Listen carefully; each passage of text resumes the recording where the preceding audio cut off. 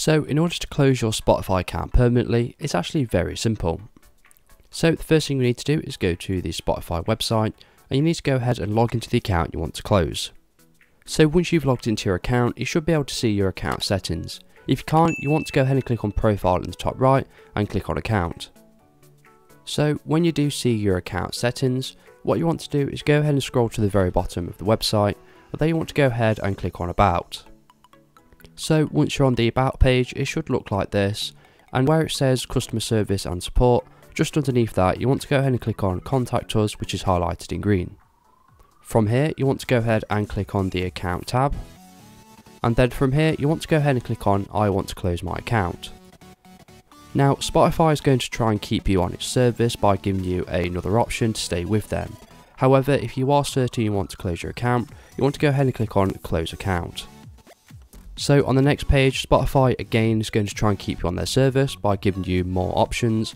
However, if you are certain you want to close your account, click on Close Account. And on the next page, this is going to be a brief overview of what account you're going to be closing.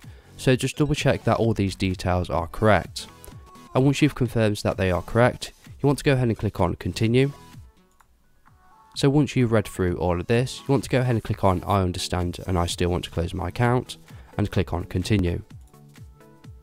So what will happen next is Spotify is going to send you an email with a link to close your account with, and this email will expire within 24 hours, so make sure you close your account within 24 hours to do it successfully. So just click on the link from the email, and that's it, your account has been successfully closed. Now you do have 7 days to reactivate your account just in case you change your mind, and you can always use the same email to make another account with if you wish to do so. And that is all you need to do to close your Spotify account permanently. Now if you're looking to do this on mobile, I will also have a video on how to do that too.